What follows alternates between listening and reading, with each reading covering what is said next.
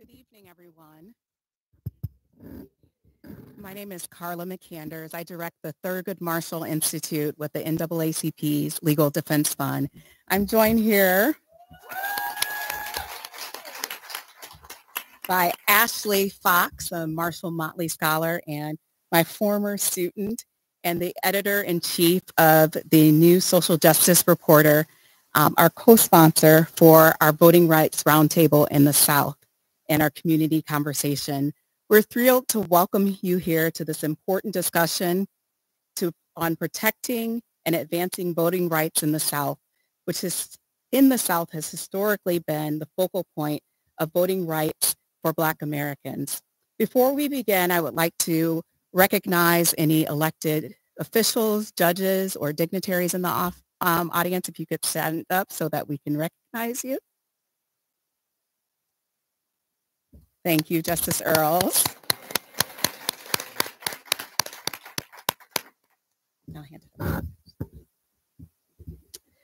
As we begin the roundtable, I would also like to thank the Social Justice Reporter staff, Vanderbilt Law School's Office of Student Affairs, particularly Deans Chris Myers and Yesha Yadav, as well as Jenny Stump, Morgan Peck, LDF, and the Thurgood Marshall Institute staff, of course, the director, Carla McCanders, and Lauren O'Neill in particular, who have worked, thank you, who have worked tirelessly to make this roundtable a reality. As we gather here today, it's also important to reflect on the rich history of nonviolent protests in the South, particularly in Nashville, Tennessee. As we convene, it's imperative to reflect on the profound history of nonviolent protests, in the tumultuous spring of 1960. I'll tell you about those nonviolent protests. Reverend James Lawson, a young pastor and civil rights leader, faced expulsion from Vanderbilt University Divinity School for organizing lunch counter sit-ins and other nonviolent demonstrations against racial injustice. This event ignited a firestorm of protest, leading to faculty resignations and nationwide media attention. This critical moment in Nashville's past underscores the enduring power of nonviolent protests as a catalyst for change. Reverend Lawson's steadfast commitment to justice serves as a testament to the bravery and resilience of those who fought for civil rights in the South. So as we engage in discussions on voting rights in the South this evening and at tomorrow's roundtable, we must draw upon the insights of history and honor the legacy of those who paved the way. We are privileged to have a distinguished group of speakers and moderators with us, and we anticipate a very productive dialogue. So without further delay, I will now turn the floor over to Dr. Herbert Marbury, Associate Professor of the Hebrew Bible and Religious Studies at Vanderbilt Divinity School, to introduce our esteemed panelist and moderator. Thank you.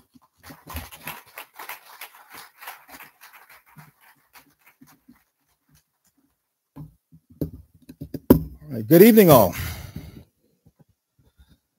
And I greet you from the James Lawson Institute for Research and Study of Nonviolent Social Movements at Vanderbilt University. This evening, we're gathered here during the 60th anniversary year of Reverend James M. Lawson's expulsion from Vanderbilt University. In 1960, Reverend Lawson was a senior divinity school student who had come to Nashville at the request of Reverend Dr. Martin Luther King, Jr. He'd come to train students from Vanderbilt, Fisk, American Baptist College, and Tennessee State University in the practice and philosophy of nonviolent direct action. This moment was the birth of the Nashville student movement. Both Reverend Lawson and Reverend King were convinced that social change, especially addressing racial injustice and social inequality, could only occur through nonviolent strategies. At that time, Jim Crow laws enforcing segregation and racial discrimination prohibited blacks from eating at lunch countertops and was considered the norm. Reverend Lawson prepared students to disrupt business as usual by sitting at the countertop even in the face of disrespect, the refusal of service, violence, and arrest. The effects rippled across Nashville and made national headlines. The university requested that Reverend Lawson stop his trainings and sit-ins. And when Lawson refused, on March 3rd, just 2 months before he was to graduate, he was expelled. Now, many of you know that this set in motion a still unfolding process of moral deliberation by Vanderbilt University's faculty. At the Divinity School, 16 faculty members resigned, and some faculty from across the university threatened to follow suit. It was a powerful catalyst to push the university to take racial injustice and social inequality seriously, and eventually to begin to reconcile with Reverend Lawson and its past. These 60 years later, we're still on the path. This event this evening reminds us that the work toward creating a more just society is far from over, and its success requires all of us, every single one of us. So I'm pleased that we gather to say yes to the call that is ours, the call that is for our future. And so now I'm pleased to introduce our panel. Let me begin with our moderator, Khalil Ekulona.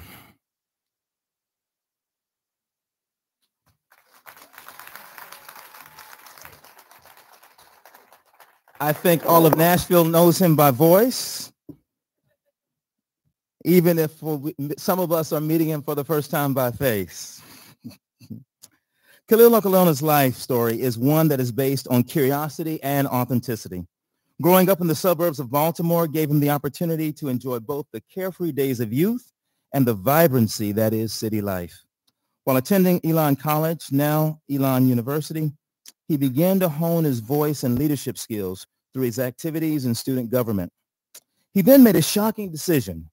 He pursued the creative arts rather than a career in politics that many, including himself, believed he was destined for. That choice brought him to Los Angeles in the late 1990s.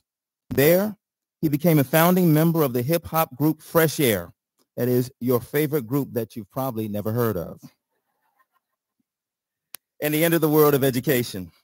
It was his years teaching at an alternative high school for at-risk teens that gave him a deeper perspective on the connections of humans and our shared problems and joys.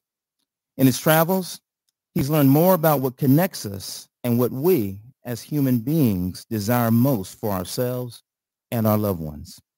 Moving to Albuquerque, New Mexico, he was able to reconnect himself and ask the question that many of us either stray away from or obsess over. That is, what is my purpose? Khalil Ekulona, welcome.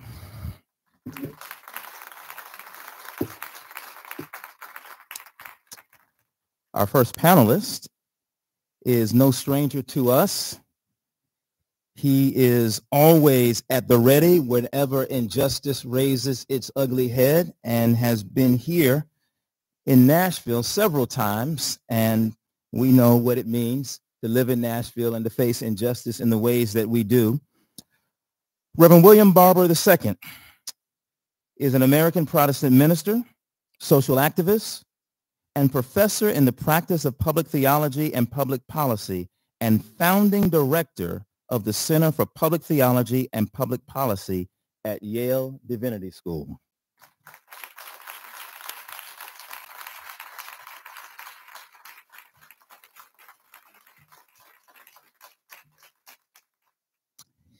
He is president and senior lecturer at Repairers of the Breach, which he is here tonight representing, and co-chair of the Poor People's Campaign, a national call for a moral revival.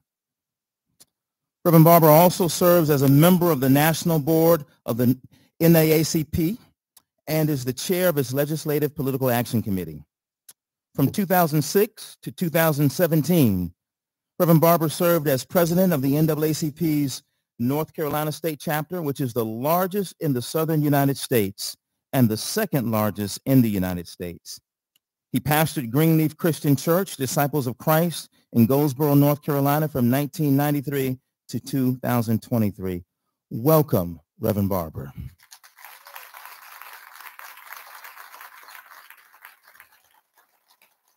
And I believe now that's Bishop Barber.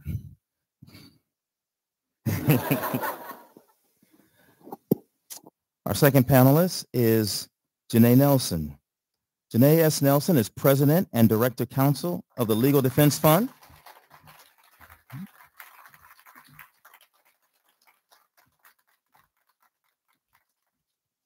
The nation's premier civil rights law organization fighting for racial justice. Nelson formerly served as LDF's Associate Director-Counsel and was one of the lead counsels in VC versus Abbott in 2018, a successful federal challenge to Texas's voter ID law and the lead architect of MUL versus Trump 2020, which sought to declare President Trump's executive order banning diversity, equity, and inclusion training in the workplace unconstitutional before it was later rescinded. Welcome, Counselor.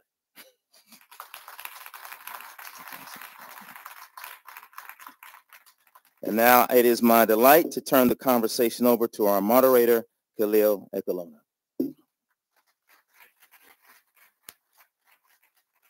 Turn my mic on. Thank you. Thank you very much.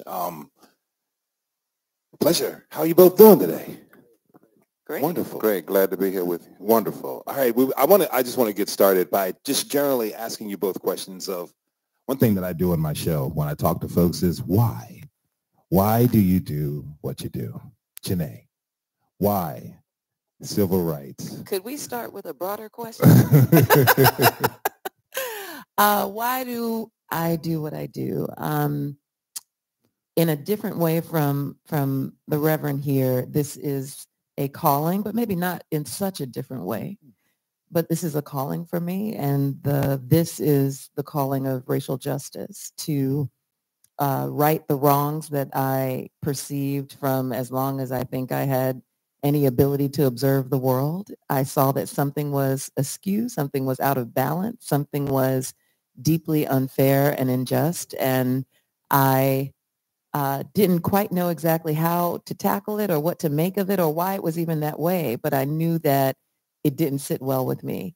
And over the course of my lifetime, I came to understand the law as a powerful tool to change the conditions of Black people in this country, and frankly, throughout the world. And the right to vote wasn't always the tool of choice that I thought of, but I have also come to appreciate the power in voting, especially as a nonviolent means of transformation.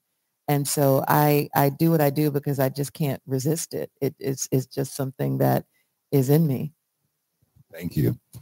Reverend Barber, why do you focus on voting rights and civil rights advocacy? Well, first of all, thank you for having me, and thank you for this Vanderbilt and all of us who've gathered here on today. And here comes Justin. He's just getting off the floor. He had 8 bills. He is an active legislator. I was born August 30th, 1963, 2 days after the March on Washington. And the going thing in my family was that my mother went into labor on the 28th, and I said, wait a minute, let's slow this down and see what happens. August 28th was the March on Washington. 17 days later, they were blowing up babies in churches. And my parents asked the question, what kind of world have we brought our child into? And what kind of world must we seek to make it?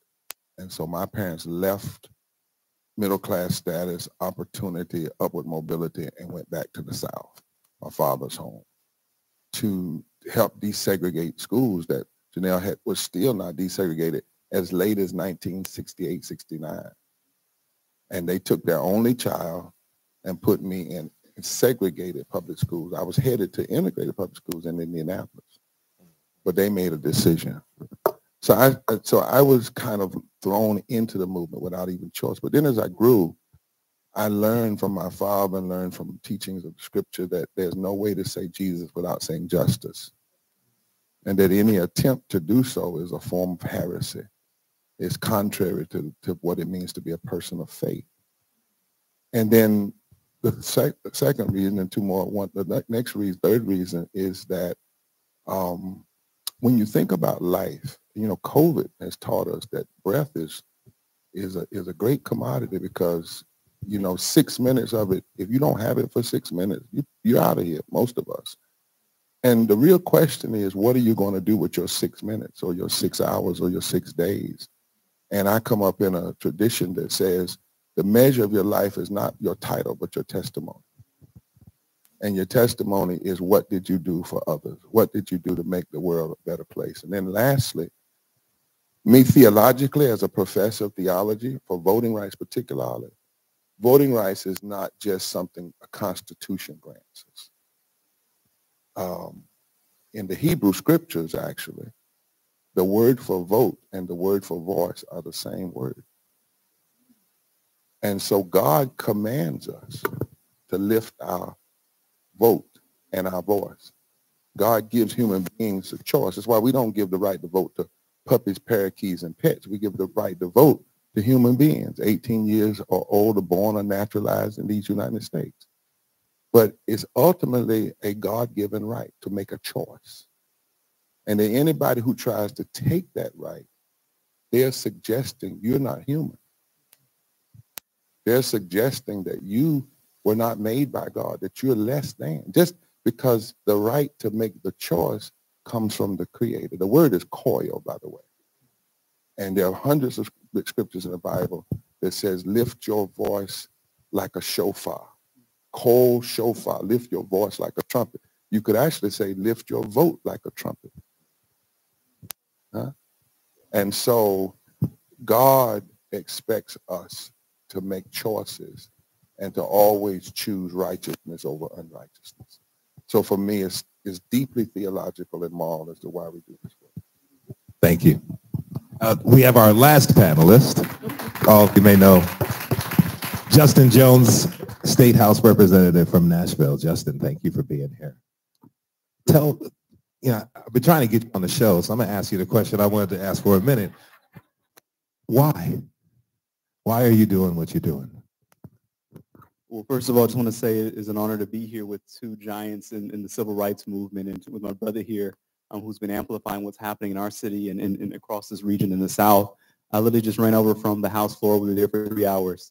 And we're talking about voting rights. It's ironic because every bill tonight that was controversial, my Republican colleagues shut off debate and would not allow us to really debate the bill and call the question and force the vote by taking away our voting rights. And when they do that, they take away the voices and the votes of 70,000 people who we represent. And so we're in a state that we know is the way it is because we are dealing with folks who've cheated their way into power. In Tennessee, 1 in 5 black men cannot vote because of felony disenfranchisement. We cannot use a student ID card to vote, but we can use a gun permit to vote. We're in a state where it's easier actually to get a gun than it is to vote. You have to show an ID at the polling place, but you don't have to show an ID if you buy an assault weapon. And that's insane, morally insane. And the reason I do what I do is because I know the legacy in which we stand. I know that this is personal. Voting rights was the first issue that I ever got active in when I was a student at Fisk University. I was so excited. I came when I was 17 and registered to vote and was really excited to vote at Fisk. And that's when they passed the voter ID law, the law that made it so that we could not vote without a Tennessee state ID. And our student ID cards were not acceptable. And some people say, well, that makes sense, show this. But the thing is, if you're living in a dormitory, you don't have a utility bill. You don't have a water bill. And so there's all these barriers being put up to stop us from voting in 2013 and 2014. And the reason why was because they were so scared of what happened in 2008 and 2012, where we had a 51% youth voter turnout across this nation. And we saw a movement of young people rise up. And they were terrified of our power. And so we organized students at Fisk and TSU and Vanderbilt and Belmont, and we actually filed a lawsuit against the state of Tennessee over their voter ID law. And it's a fight that continues to this day. And so I guess for me, too, it's just recognizing that we are in a state that has this dual history. We're the state that is the birthplace of the KKK, but we're also a state that's the birthplace of the Nashville student movement, where young people like Diane Nash and Bernard Lafayette and C.T. Vivian and Rip Padden, for those of you who know Mr. Rip Padden, and King Holland, some of the elders we've just lost recently, rose up to say that we are not going to accommodate and be conformed to a world that treats us as second class and treats us as unequal. And we must, at Fisk University, one thing, I remembered thinking was that we can't just talk about the history, but we must fight against the forces who are trying to bring us back in that history, because we're in a time that is really a crossroads in our state and in our nation. And I do believe, because a lot of people have been saying, it's hard in Tennessee. Even last year when we got kicked out the legislature, a lot of family, people who love me, I know, were like, you should just leave. It's dangerous. People don't realize what's happening here. But I do believe that if we can transform a state like Tennessee, then we can transform this nation. That's right. And that Tennessee is worth fighting for. That's right. I'd like to talk about the role of the Black church and civil rights lawyers in establishing and creating voting rights 60 years ago. But more specifically, how those strategies to be adapted and evolved to be effective in 2024. The situation we're in is entirely different, yet we're facing the same problems. Janai and Reverend Barber, what do you think we have to do to evolve the strategies and the foundations that were built back then from the Black church, from Black attorneys like yourself? Yeah, well, the Black church has always been so central to the Black community, not just as a space of spirituality, but a place of gathering, a place of strategy, a place of community. It was one of the few free spaces that we had, and where our leadership could ascend without having to contend with the barriers in other spaces. That was our space and is our space to this day. I think that if we look at the trends across the country, many people are not attending church in the same way that they used to. There is less of a religiosity as much as there was before. And that just means that the church needs to continue to meet people where they are. That it needs to go beyond the congregation and into the community. And that's always been, I think, the philosophy of the Black church, that it hasn't seen itself solely and strictly as a theological repository, but more so as an active engager with community. And that is necessary in this moment as much as any other. And we would be remiss if we overlooked the role of the church and disrespected the history that it has, the role it has played in the history of evolving voting rights over time. Right now, we have robust programs out of many churches like Souls to the Polls, where even if you aren't a member of a congregation, you come together for that communal, collective act of casting a ballot along with other people who share your interests in a way that can potentially transform the conditions of your community. So we need to make sure that when we talk about activism, that we talk about all the spaces in which activism occurs, and that we can talk about churches, we can talk about other religious centers, because we are diversifying in terms of the religions that many people in the Black community adhere to. But the church symbolizes community. It symbolizes a connectivity among people that is something we need to tap into as much as ever before. When you look at scripture, which is the basis of the church's move and basis of religion, whether it's a Black church or churches that's predominantly Black or churches that are not predominantly Black, there are 2,000 scriptures in the Bible that speak to how we should treat the least of these, how we should stand on the side of justice and righteousness. If you cut all of those scriptures out, the Bible falls apart. Now, there's a curious history here of the church, even the Black church, because recently the Pew Foundation did a study of 50,000 sermons to study what was being preached in the American church.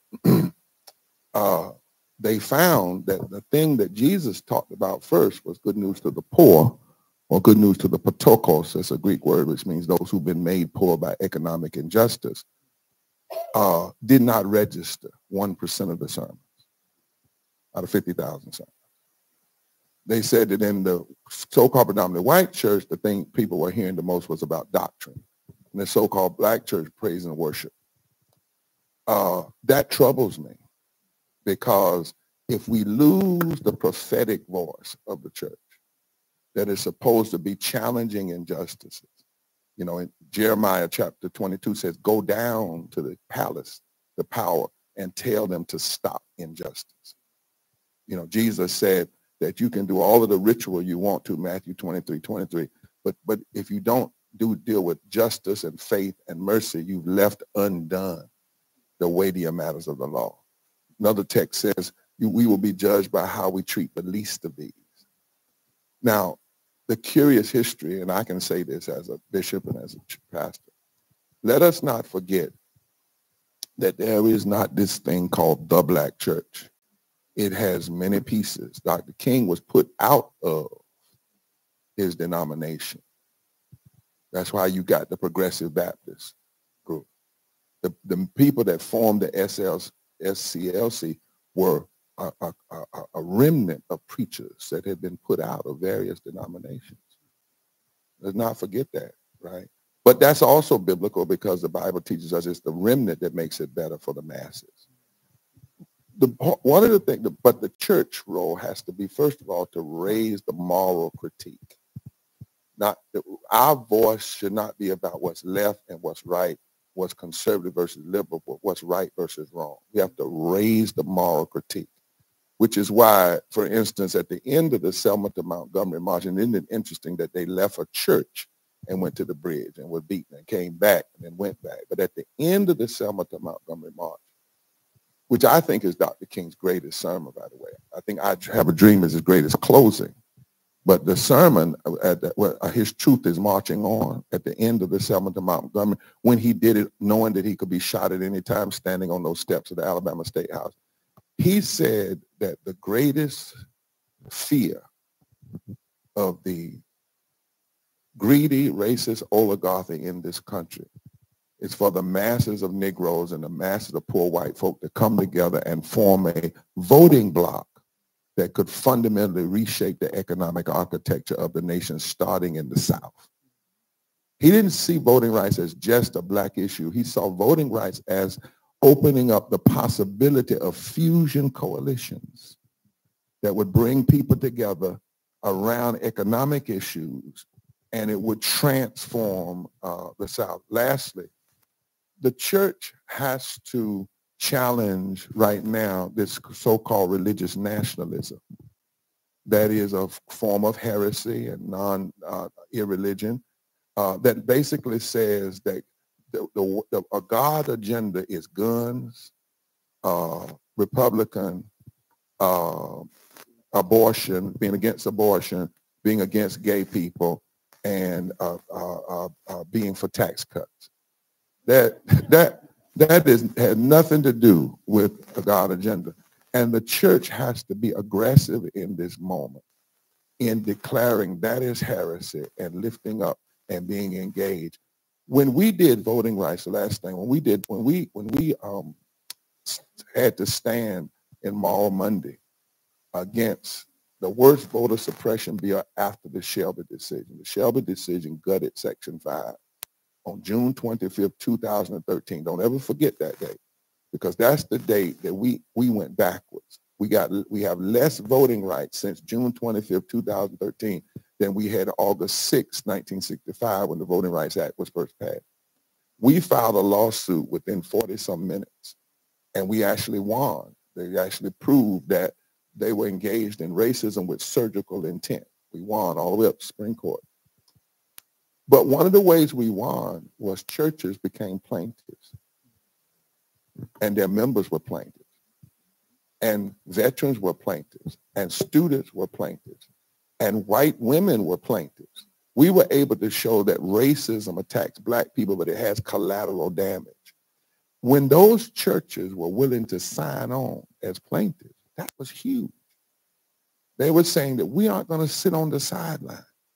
And if there's anything the church has to do today, is the church can never sit on the sidelines as long as evil is on the front line.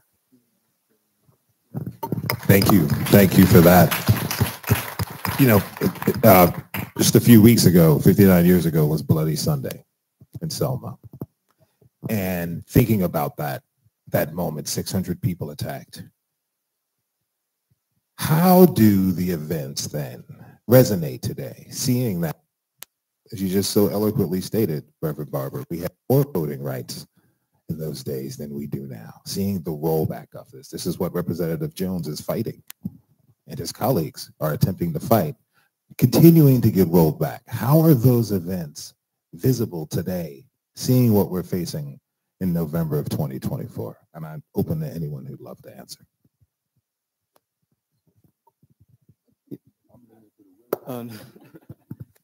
I think, something that we've tried to be cognizant of in my office is that those same voice, we have the more sophisticated forms of voter suppression, and we have overt intimidation also happening as well. Just a few months ago, the Proud Boys showed up outside our Capitol, trying to intimidate lawmakers from voting against common sense gun laws. 2 weeks ago, we had guys come outside the Capitol, the AR-15. A month ago, we had neo-Nazis marching actually right down this street right here, and lifting up that spirit of violence. And so I think, these acts of violence are not, January 6th, these are not things that are just historic, but they're contemporary examples. And I think we have to be cognizant of it, but not intimidated by them, and to stand with that moral clarity to be able to speak up and to speak truth, and to let these forces know that we come from a legacy of liberation that undergirds us. And I think these anniversaries are so important. But I think, more so than a historical date, it's really a call to action. It's something that should trouble our spirit and agitate us to act. Here, our Capitol, we're on the intersection. We have John Lewis Way and MLK Boulevard. That's where our Capitol sits. And they were so proud to name these streets after civil rights leaders. But to me, there should be something convicting about passing those signs as you enter a Capitol where we're rolling back voting rights. We're rolling back civil rights every day.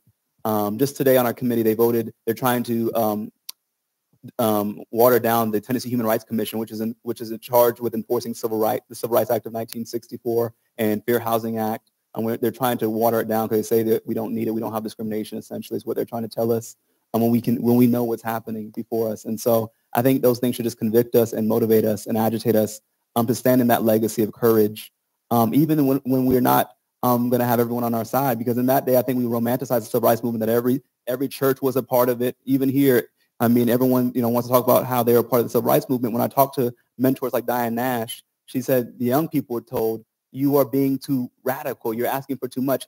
Settle for segregating half the lunch counter. And they said, no, we are going to make ourselves people who cannot be segregated. Whether the law changes or not, we're going to show them the type of world we're fighting for. And one thing that I'll just end with this that has stuck with me has kind of been a mantra, because as Rev knows, when this work, death threats, these things are real. These are things that we're dealing with. My chief of staff is here. We have to talk about safety seriously. And Diane Nash, I'll never forget, she told us this when I was a student. She said that we went on those freedom rides after the Anniston bombing. We had our wills written out. We were prepared for the ultimate sacrifice because we were thinking about your generation. Because even though we had yet to meet you, we still loved you. And I think that type of love that transcends generations, where you're willing to face the worst of this nation, the worst of the South, the worst opposition possible, I think that is something that should be undergirding in this time, is what will our legacy be for future generations?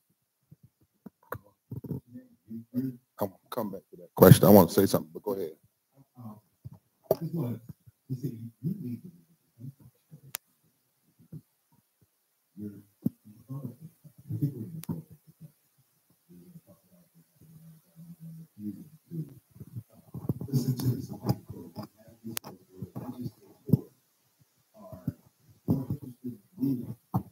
They aren't represented.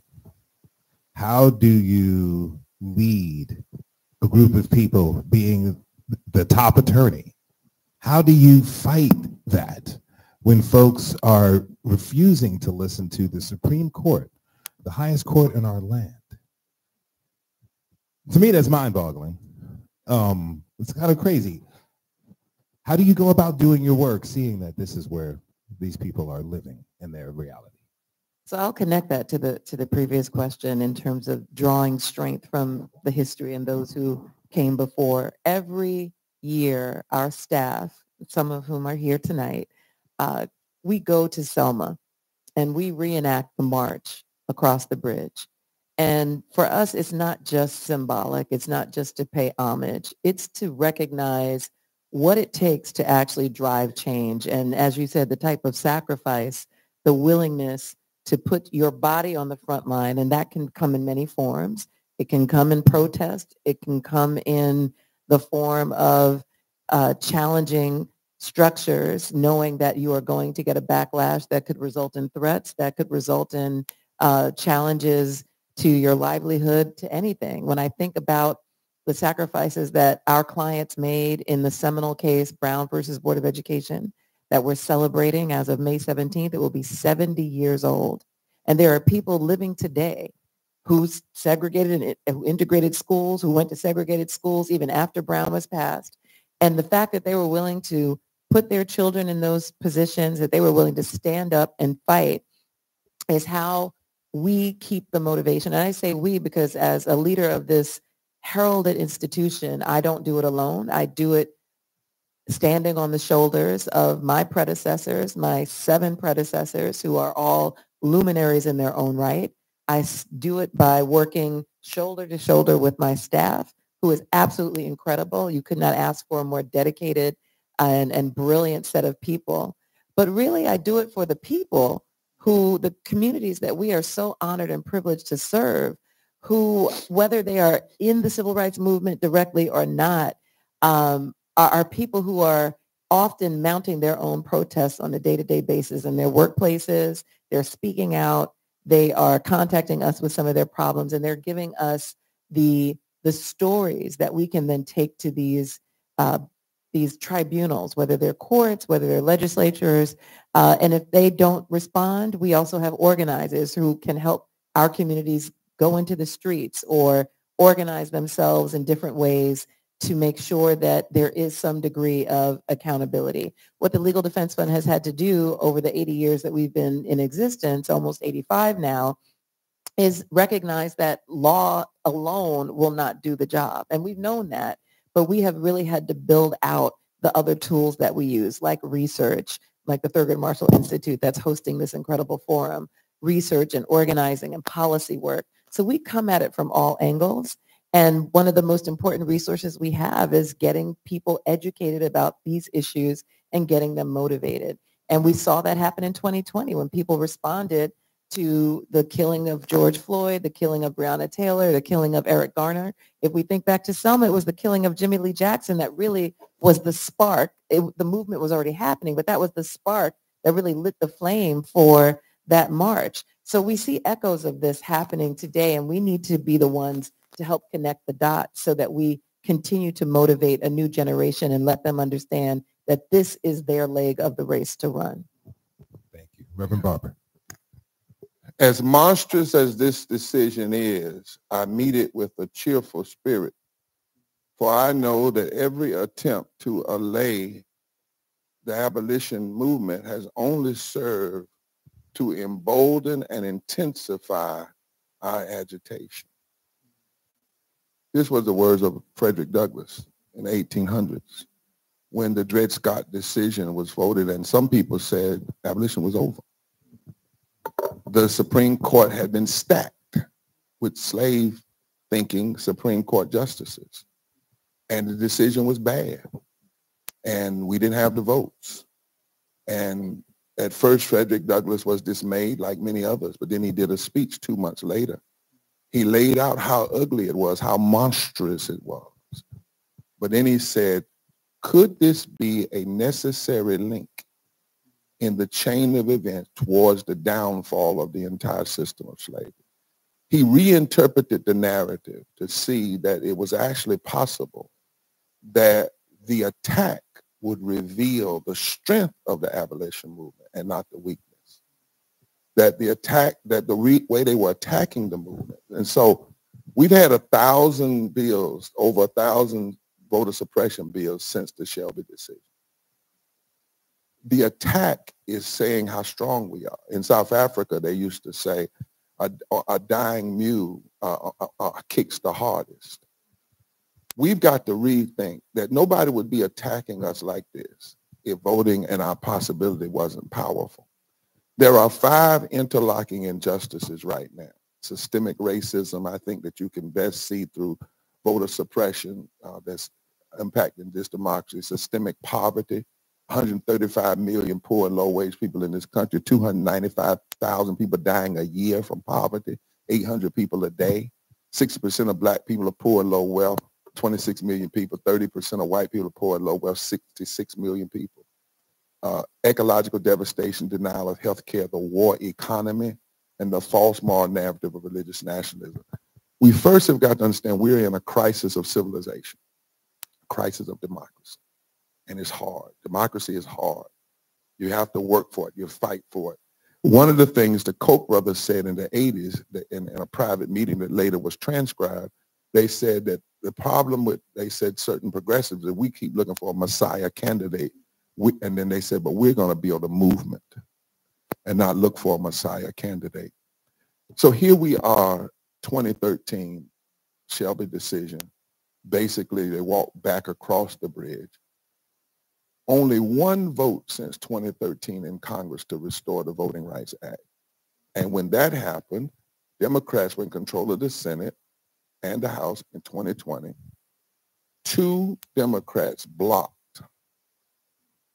Manchin and Sinema joined 50 Republicans to say no to the restoration of the Voting Rights Act, that if they had voted yes, a black woman named Kamala Harris would have had the deciding vote. Now, I believe that we can no longer go to Selma, and I love my sister because you hear what she said, we go down there to reconnect, not to commemorate.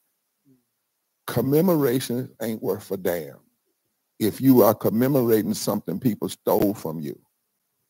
What we need is not commemoration, but re-engagement. We should be launching, and I say this to the civil rights groups that should be launching a movement from Selma every year. Not a commemoration. Not a commemoration. Before we march with any president across that bridge, we should ask that president or those Congress people, where are you on restoring the Voting Rights Act? Where are you on expanding voting rights in the 21st century? The next time we go down next year, we should actually walk backwards. We shouldn't act like it's okay. There's a place which you have to not act like it's okay. We think about it. In any other country, people would be in the streets in D.C. all the time. What would happen if every church and every group in D.C.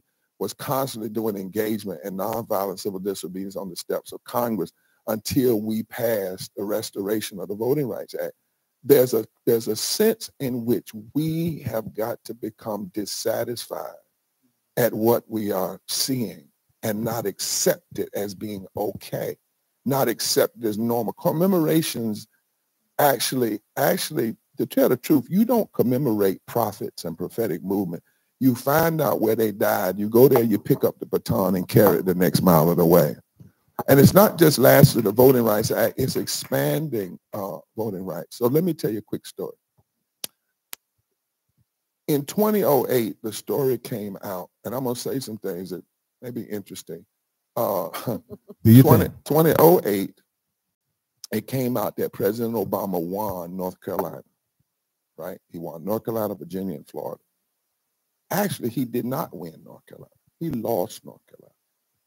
What happened was in 2007, our movement, the Forward Together movement, fought even Democrats to force a vote to expand same-day registration and early voting in North Carolina, something that they don't even have in New York. We won that in the South. And when we did, we were able to push 1 million new voters to the polls through same-day registration and expanded early voting.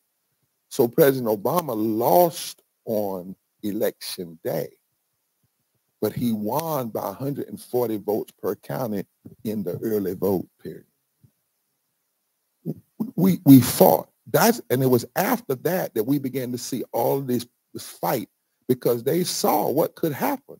If you actually expand the vote, you can break through the Southern strategy. You can win in the South. In 2010, the conservative extremist Tea Party legislature won a majority.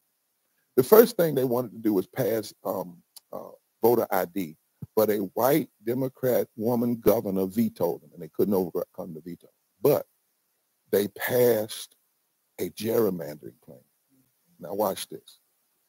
We argued that the gerrymandering plan was racist, and we went to the Holder Attorney General's office and said, do not approve this plan. Later, we would prove in the courts that it was racist, some 7 years later. But the administration at that time approved that plan. They approved that plan. And so in 2012, with a unconstitutionally constituted gerrymandering plan, the extremists won a supermajority.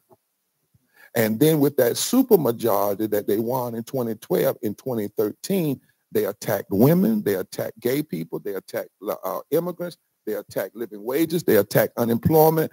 And during Holy Week of 2013, they passed the bill, and the computer thought the bill was so bad, it named it Senate Bill 666. I kid you not. It kicked it out.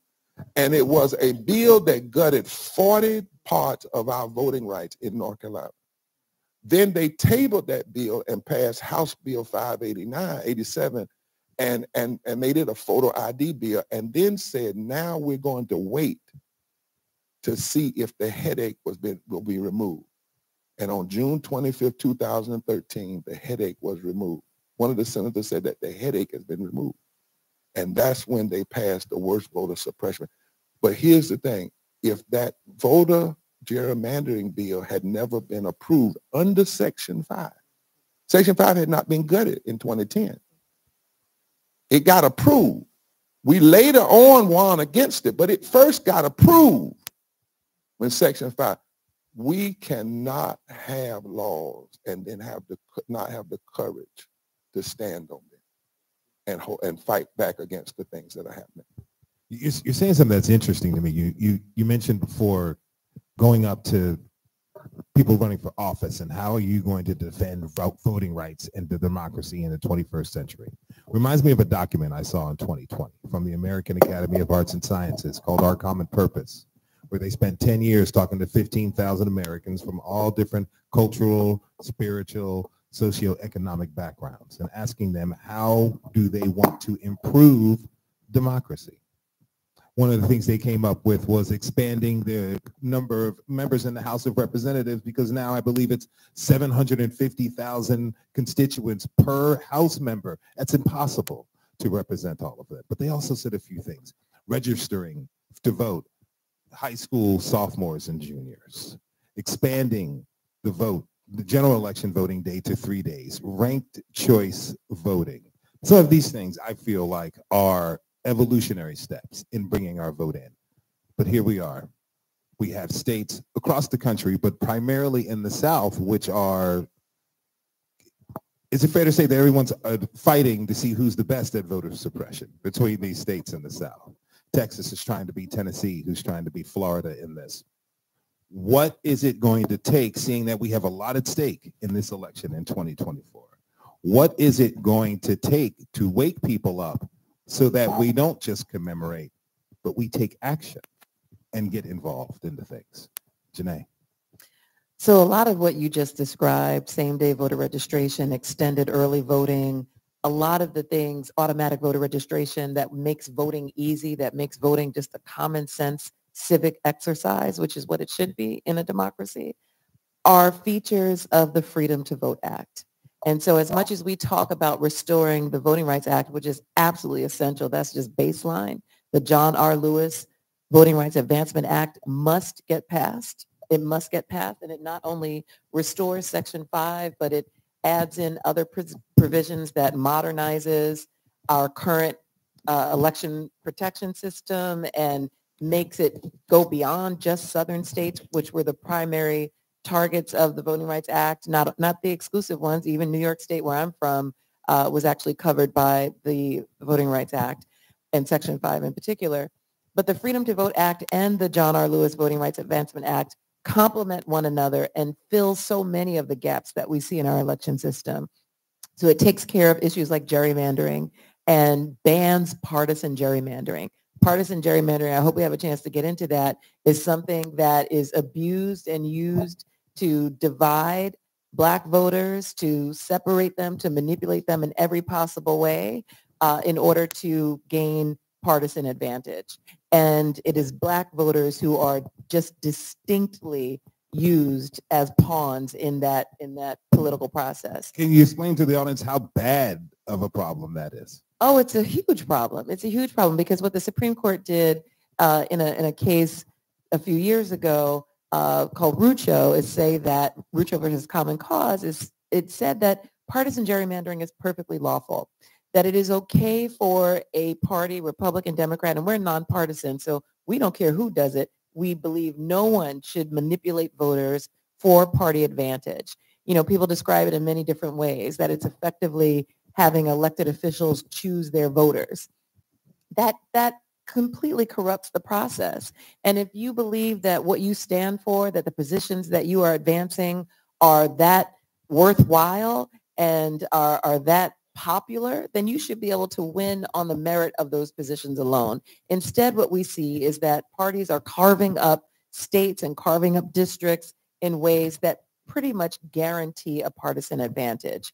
And the voters that they use to execute that strategy are Black voters in particular. Other voters sometimes, but they rely on Black voters in ways that are deeply nefarious and that often are covered by this veneer of partisanship when really at bottom it's about racial gerrymandering as well.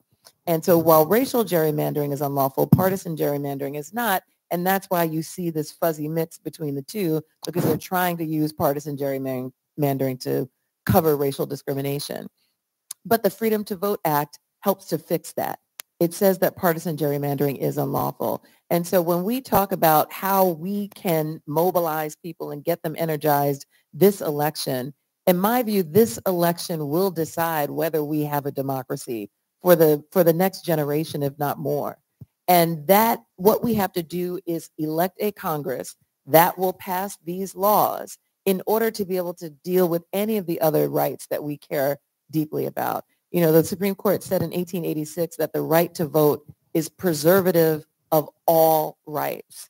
And so whether you agree with with someone on one issue or another issue, to me is wholly irrelevant. If you don't have the right to vote to even contest this in a democracy, then whatever issue you care most about is really up to someone else to decide if you don't seize the right to vote, if you don't seize control of how districts are drawn, if you don't ensure that you can bring a lawsuit to vindicate your rights and not have to rely on the Department of Justice to do it. So there's a lot at stake that is coming through these particular bills, and that should be the number one motivating factor for people who care about anything else in this country.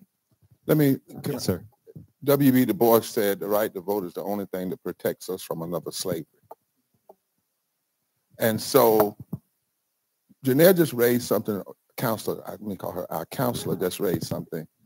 No, you're a counselor, though. I want you to be all that here. Hey, Roland, is that we have to, though, make sure that these bills don't get dumbed down. So the freedom to act, John Lewis is one thing, but now see, Manchin pulled the trick. Manchin, when he voted against the bill, he then went into conference with some people. He offered amendments and still didn't vote for the amendment. Do you know in the amended bill, they codify photo ID across the country and allow states the right to do it? We can't be supporting stuff like that. They codify. We got to look at, we want the original John Lewis bill. And we have to fight for that and do agitation for that and demand that the Legislative Black Caucus and Progressive Caucus stand on that, because you can actually get a bill that sets you backwards. The second thing we have to do is realize that many southern states are not blue or red, they're unorganized. We've never really seen an election with our full power. So one of the things we're doing now in the Poor People's Campaign, we announced to have a campaign to touch 15 million poor and low-wage infrequent voters, because we did a study called Waking the Sleeping Giant. Here's what we found out. That in battleground states, poor and low-wage people now make up 36 to 45% of the electorate. There is not a state in this country where if 20% of poor and low-wage voters who did not vote were to vote, that they could not change the outcomes. The number one reason they're not voting is not voter suppression, is nobody talks to them. Nobody's connecting voting rights to living wages, voting rights to education, voting rights to health care. They don't talk to them. And when you talk to them, you see change. We went and organized in Kentucky. We never were partisan. We saw 4 counties flip from red to blue, and now Kentucky has a progressive governor. But people, and talk to them. We have power. Somebody say power. And I want to show y'all some of the power. When we, for instance, in Georgia, the number of eligible voters who did not cast a ballot in 2020 is 1,076,000. The margin of victory was 11,000. The number in Florida, the number of eligible poor and low wealth voters who did not vote was 2.8 million. The margin of victory was 300,000. In Texas, the margin of victory, the number of eligible voters that did not vote, poor and low wealth, is 3.3 million. The margin of victory was 631,000. In North Carolina, it was 170,000 votes. The margin was the number of people that didn't vote was 1 million. In Michigan, it was 10,000 votes. The number of folk, poor and low wealth, that didn't vote was 1 million. Celinda Lake, who's a powerful pollster, is telling people that any party or any political enterprise that is not talking to poor and low-wage voters is suicidal. Because poor and low-wage voters now have a power to reshape elections across this country. Actually, what has happened is a God thing. The stone that the builders rejected now have the power to be the cornerstone. But we don't hear this on this news. If Roland doesn't talk about it, you don't hear it on cable, you don't hear it on CNN. They don't even talk about poor and low wealth voters. They don't talk about the power of low wealth voters. 72% of Americans want a living wage. 60+% want health care. 60% of Republicans now in Mississippi want health care. If we start running and connecting, the other night the president at his State of the Union said America needs a raise. We haven't had a raise in the minimum wage since 2009. If he were to say, and others, and I'm not arguing for, I'm not campaigning, but I'm just talking politics, were to say, listen, elect us and we guarantee you a living wage of at least $15 an hour, $17 an hour, voted on and passed in the first 50 days of a new administration, you would see a shift in the electorate. Because remember Dr. King's warning, the greatest fear of the racist oligarchy in this country is for the masses of Negroes and the masses of poor white folk to come together and form a voting bloc that would shift the economic architecture. We have to connect the two, and we have power. Lastly, Pennsylvania, Michigan, Wisconsin, and North Carolina. The margin of victory in those 4 states in 2020 was about 270,000 votes. 4 million poor and low-wage voters did not vote. But the number one reason they did not vote is nobody talks to them. 15 presidential debates, and the poor weren't mentioned one time. You said something very interesting. I just want to say, we talk about poor people on This Is Nashville. I specifically make it a point to talk about poor white people on This Is Nashville, because a lot of times when they say these are the problems that are affecting black and brown folks, I'm like, poor white folks, particularly in the 2.5 years I've lived in Tennessee, I see poor white folks are going through the same thing as well. But you said something interesting, that politicians, elected officials have a tough time expressing these ideas to their constituents. Say for the young man, everybody else has a tough time doing it except for him. You know, so I want to ask you this, Representative Jones, how do you go out and educate and talk to your constituents and people who may not even be in your district so that they are aware of these issues and so they're better armed to go out there and to do something about it? I think one thing that we're seeing in Tennessee is that people in our state have been waiting for fighters. They've been waiting for people to be bold and do things out of the ordinary. Rev quoted Frederick Douglass, and my favorite quote says that those who profess to favor freedom and yet deprecate agitation are people who want crops without plowing up the ground. They want rain without thunder and lightning. They want the ocean without the terrible roars of its waters.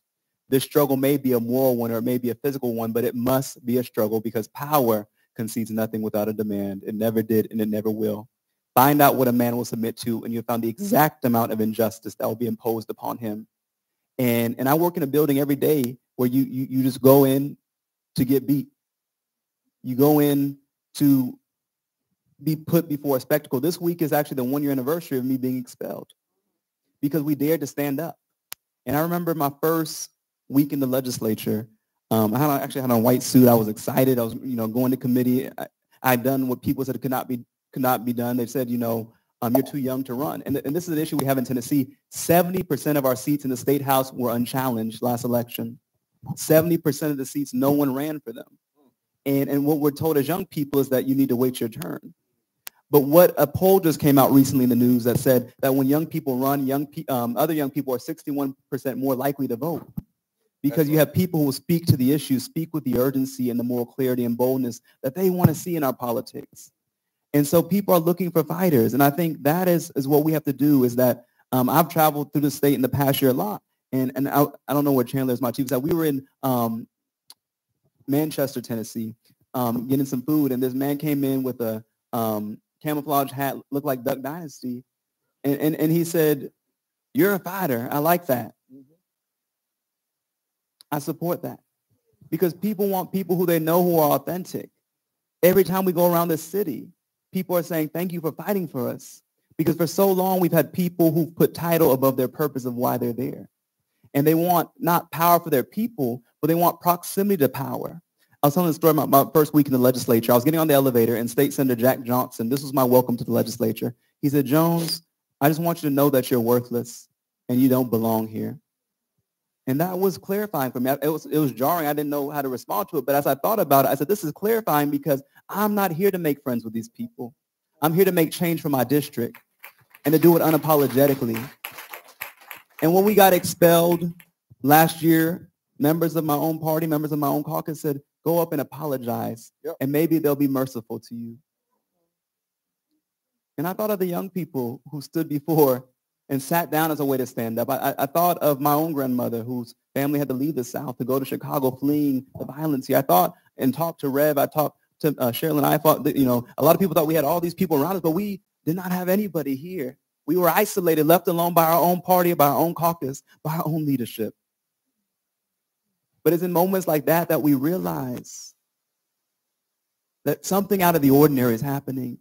That, we talk about Holy Week. I also was in divinity school with Carla for a little bit before I ran for office, my friend here.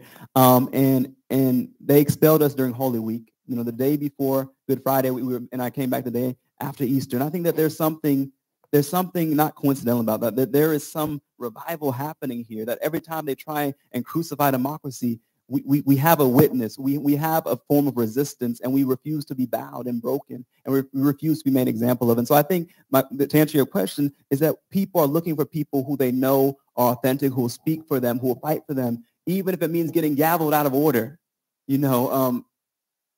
I think this session alone, I've been out of order 20 times, which means they censure you, they take a vote, you can't speak. You can't speak. And we're in a state where they have a supermajority, and they're all powerful, they think. And I like to think to myself that they have a supermajority, so we know how the vote will go, but we are all equal in federal court. We're all equal in federal court, which is why right now the Speaker and me, we're in a lawsuit suing the Speaker of the House for suppressing the votes of the people of my district, for silencing the votes of the people of my district. And so we must continue to use litigation, agitation, whatever we can, whatever tools we can. And my message to the people here, too, is don't be afraid of these ideas that these young people have. Sometimes it may not look like what it looked like in the black and white photos back in the day. That's right. But it's needed. Sometimes it means getting dragged out the Capitol. Sometimes it means when they shut off your microphone, pulling out a megaphone out your pocket. That's what it looks like sometimes. But we have to do it because everything we love is at stake. And so I'm so excited to see more young people run. I've been saying this across the nation.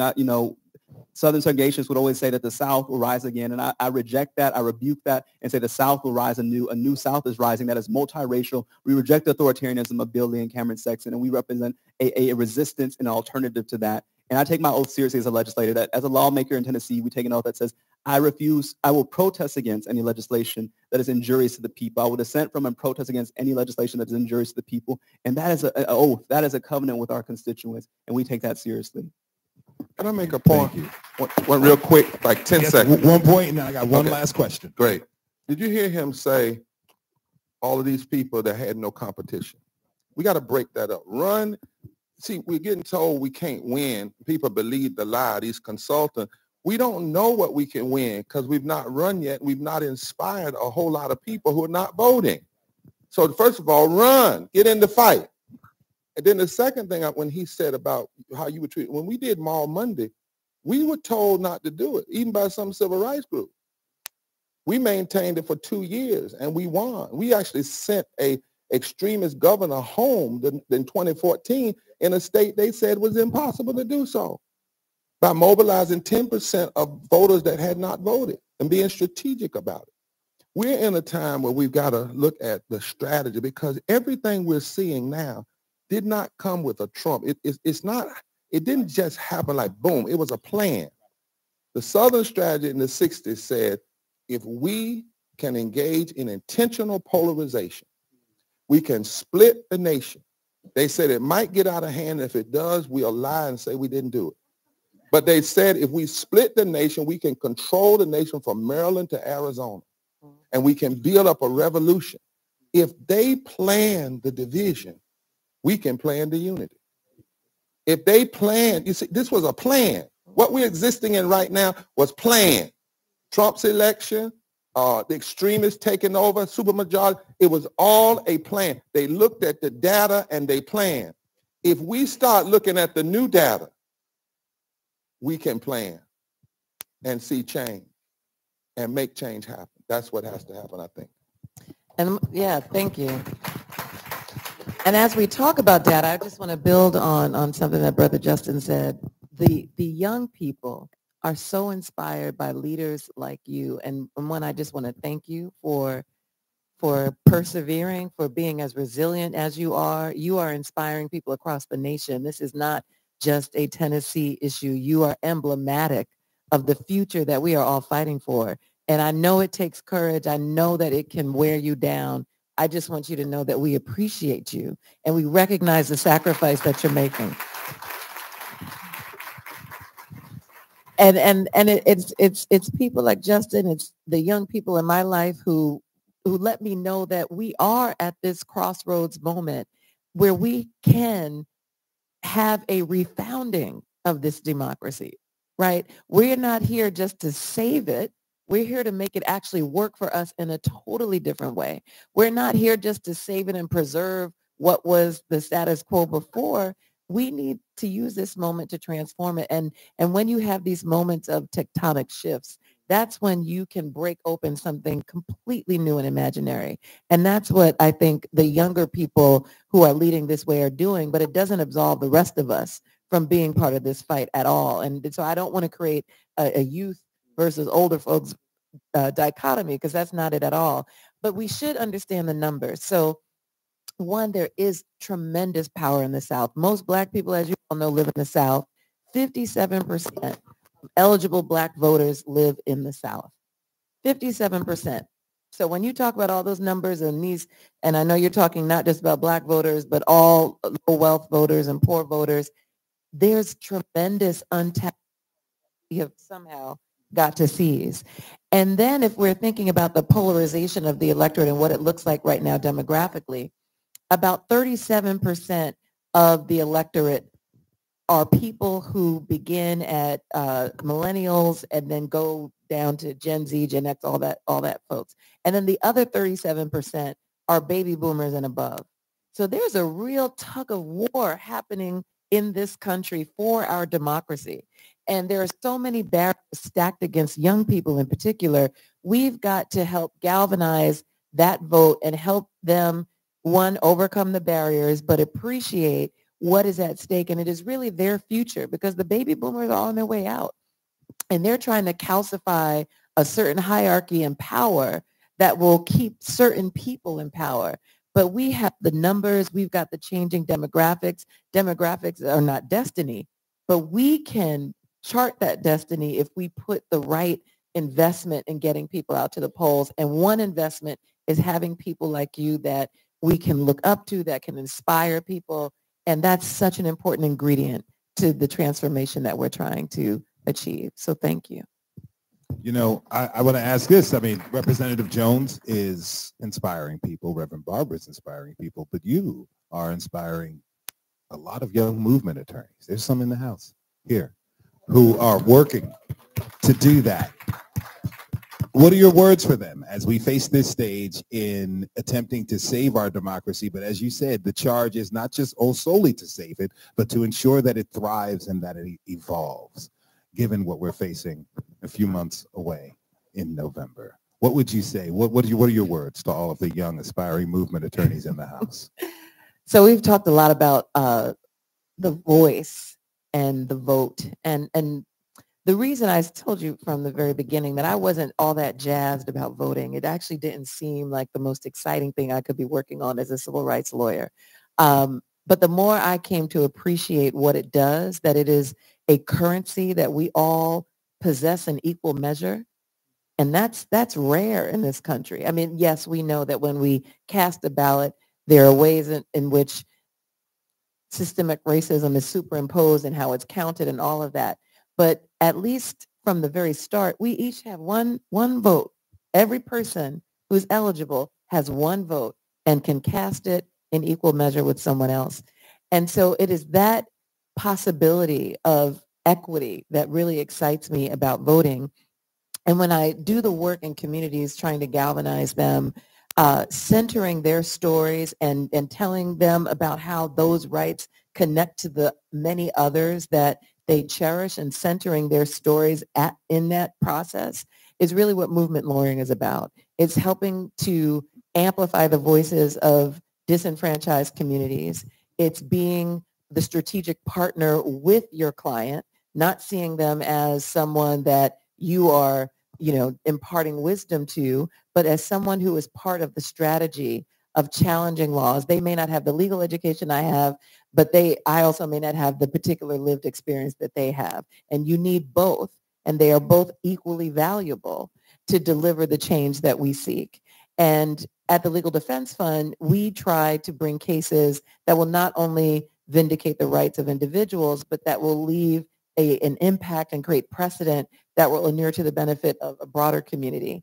And that's part of movement lawyering as well, thinking about the whole as something much greater than the individuals that you represent. And so I encourage anyone who's thinking about movement lawyering to attach yourself to an organization that is doing this type of work, to make sure that you are always centering your clients in the conversation, you're consulting with them every step of the way, and that you're also talking to your partners and peers in the movement so that we are coming at these complex problems from different angles with different strategies, because it is a conundrum. I mean, this is not an easy thing to tackle. There are centuries compounded laws that are meant to continue the subjugation of people, and Black people in particular, and it requires a very multifaceted set of tools to attack it. And so that's part of what movement lawyering is. It's the protest, it's the litigation, it's the research, it's the public education, and it's the narrative, it's communications. It's telling people stories in ways that can motivate and inspire them. I want to thank you all so much. Can I say one little benediction? We have also got to say to people we vote for, our votes are not for personality, they are for demands. And when we elect you, imagine we wouldn't even be having a conversation about, say, Trump, I can say that, if not only with a COVID recovery bill, we had passed that, but if we had also passed living wages and voting rights.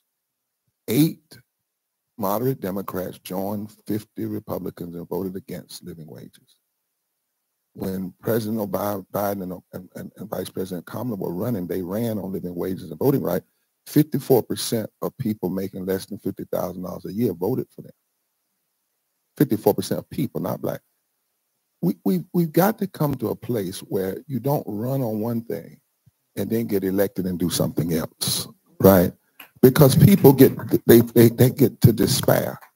You know, we could end poverty with about 4 or 5 pieces of legislation today. We have 800 people dying a day from poverty. When 7 people died from vaping, it was a White House level conversation. It was congressional hearings. Black people make up 60% of black people are poor and low wealth. How is addressing poverty and low wealth not at the top of our agenda as we connect it to voting rights? Not just black businesses, but dealing with black poverty. We passed child tax credit and for 6 months, eradicated 6% of child poverty, and then threw people right back into poverty. We've got to stop this ebb and flow. And those of us who have power, and you have got to start saying that our votes are demands. We're not just voting for a democracy. We're voting for the kind of democracy we want. Kind of democracy where people have health care and public education, living wages, where love trumps hate. But then the last thing I want to say is a matter of benediction. When you're given power, you have to use it. And we can't forget extremism lost in 2020. Now, it didn't lose but by about 48,000 votes in 3 states, but it lost at the highest level. It lost. We got to own that. And we have to own that a lot of the folk that are loud aren't necessarily strong, that we have a strength. And when it comes to a giant, since I'm a preacher, what I've learned about giants from the Bible is you don't need a whole lot of rocks. You need placement. It's not, you don't need 20 rocks. You need one with the right placement. So what we're doing in the Poor People's Campaign, we decided, okay, if poor and low-wage voters represent 36 to 45% of the electorate in battleground states, then why not we organize 200 people in every state, we need 200 in Tennessee, that will learn how to do voter mobilization using technology and the old way of walking the turf. And if you take 200 people times 35 states, times 6 days a week, times 40 people a day, times 9 weeks, you can touch 17 million voters. 17 million voters in 8 weeks, actually. And if you do that between now and November, that means you can touch them 4 times. And a lot of the studies say if you touch infrequent voters twice, they move. If we have the right placement of our strength, the giants of oppression and racism fall. It's not how many rocks we have. It's the placement.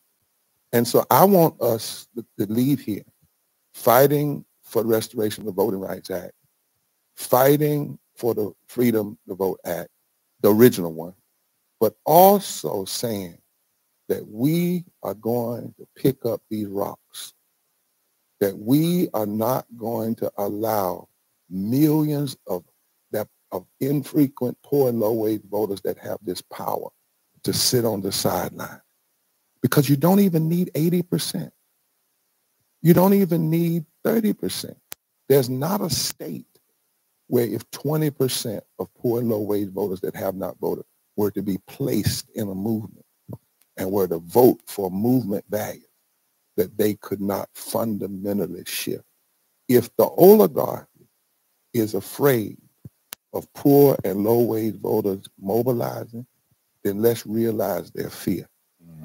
Yes, and sir. show them what it looks like. Thank you. Thank you. I want to thank Representative Justin Jones, Reverend William Barber, Counselor Janai Nelson. Thank you all so much. Really Thank you. Before we, Sorry we went over. Okay. Before we exit the stage, I want to turn it back over to Ashley, who has a couple of questions from our law students before we exit the stage. Thank you so much to all of our esteemed panelists. There are undergraduate students and law students who are in the audience, and you talked a little bit about what roles they can play kind of moving the needle from tonight's discussion. We also talked about language choices, and one of the questions was, if love can defeat fear, how do you start to create a narrative that's rooted in love that can reach people and combat the politics of fear, understanding the constraints of either being in the legal profession or for others who aren't going to be in the legal profession in their own professions? I think that's a question we can all answer that one. You want to say it again?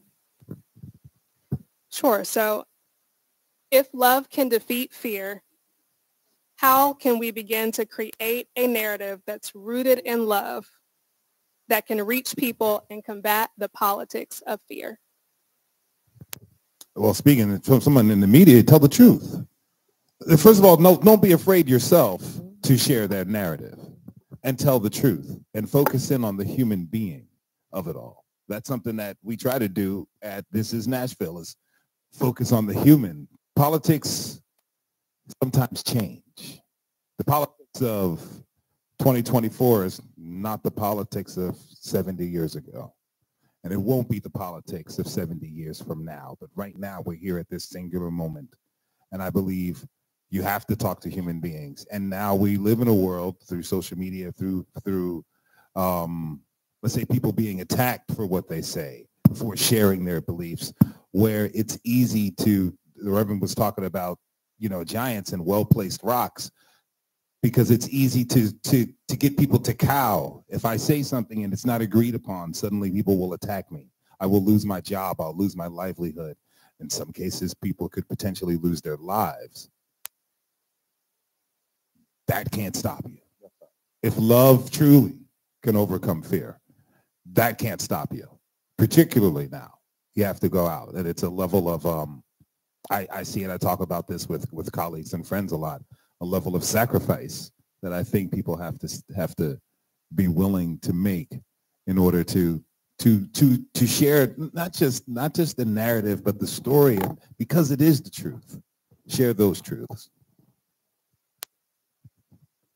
I think I have nothing to add to that, really. I mean, it's absolutely true. The picture that we try to paint at LDF is that of a multiracial democracy where dignity is sacred, power is shared, and thriving is the standard. That is inclusive of everybody. That is for everybody. And I think when we understand that, A, we have a linked fate, that if this democracy goes down, we're all going down with it, right? And there are some people who would rather destroy it than share it. We can recognize that. But that really needs to be understood by those people who don't want it destroyed, but have to see that by suppressing the vote, by suppressing voices, by continuing this pattern of subjugation, that there's no winning in the long run. And that also someone else's freedom doesn't necessarily mean a diminishment of yours, right? I mean, it doesn't take anything away from me to have someone love who they want to love, or have someone have, these freedoms that are going to make them whole and happy as a human. And those are the types of stories that we need to tell. I was talking to someone recently about the idea that social media has become so very, very toxic.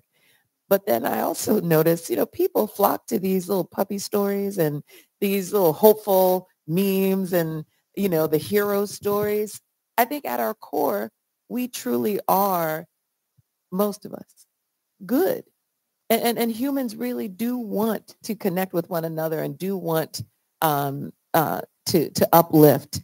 And many have been brainwashed to think that it is a zero-sum calculus. So that's something we have to break open and say that there's enough pie for everyone. Yeah. I was sitting there thinking, justice is what love looks like in public. But part of what we have to do is scare people to love. You remember you said something, scared to life, scared to life. And I don't mean scared like that.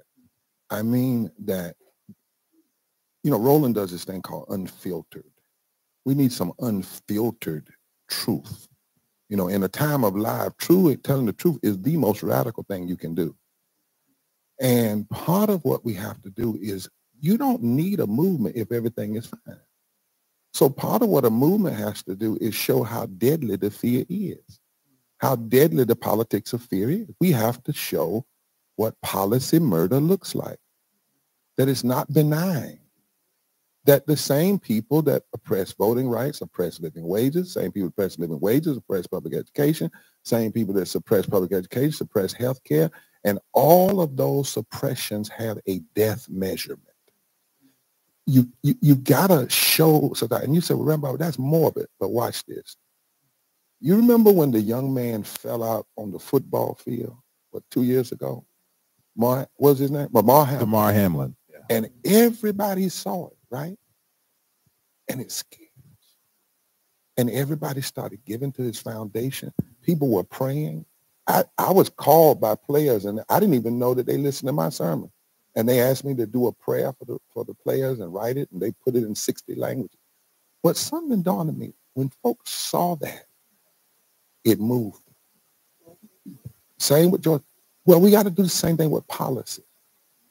We're allowing the narrative and the political conversations to be too benign. We're not making folk have to really address the deadliness. You know, I'm going to say it again until you all just say it. 800 folk dying a day from poverty. 295,000 people a year from poverty. That is unnecessary. In the 21st century, we are going to have to drive that and show. That's why one of the things to push a love narrative, you got to put impacted people at the mic. I get criticized at our rallies. I've had so-called national leaders say, Bob, you come to D.C. and when you all have your rallies, you don't let the leaders speak. I said, yes, we do. The leaders are the impacted people. Because you got to put a face on the numbers, a face on the death, because something about that draws out love out of people. But you got to show people just how ugly the fear is and how deadly policies rooted in fear are. I think, hearing Reverend Barber share that is something connected to love is grief. Grief is love in the condition of absence. And so an act of love is to grieve what we're seeing around us. We're seeing not only people that, but we're seeing a collapse all around us in our environment of systems. We see what's happening abroad. And so I think when I think of love, I think, and someone who acted irregardless of the fear is Ida B. Wells, who was here in Tennessee, who talked about telling the unvarnished truth, who we had a statue outside our state capitol of a man who tried, a newspaper editor who tried to instigate lynchings against her, violence against her, but she still continued to tell the truth. And so when we think about love amidst the fear, think about how much love it took to get us to this place right here.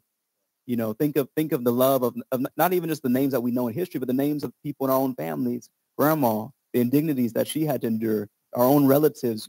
Think about that love. And I think that love will not overcome fear, but I think walking toward the fear is an act of love when you're going to do it. When I thought of Diane Nash, who said we wrote out our wills because we were ready to pay the ultimate price, that was an act of love. And so what if we were to write a letter today to future generations, what are we willing to risk? What are we willing to do that is going to put something at stake and be outside of our comfort zone and may cost something? And I think that's something we have to think about. But I think love is an action, and I think love is solidarity. I think love is showing up. I think love is putting ourselves in the in the midst of harm sometimes, and trying to be a buffer for those who we care about, and standing together arm in arm, and willing to turn over some tables as well when we need to. And so,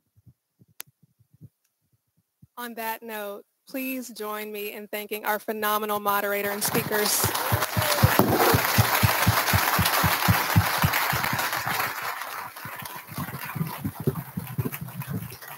Thank you all so much for coming. To our attorneys who are in the audience, you get CLE credit for being here today. So we will leave the CLE list as you exit. I also want to acknowledge Roland Martin, journalist extraordinaire who just joined us. Thank you for being here tonight. And if you could, those of you who are available tomorrow, please join us at the Voting Rights Roundtable at Vanderbilt Law School, where we will continue this conversation. Thank you.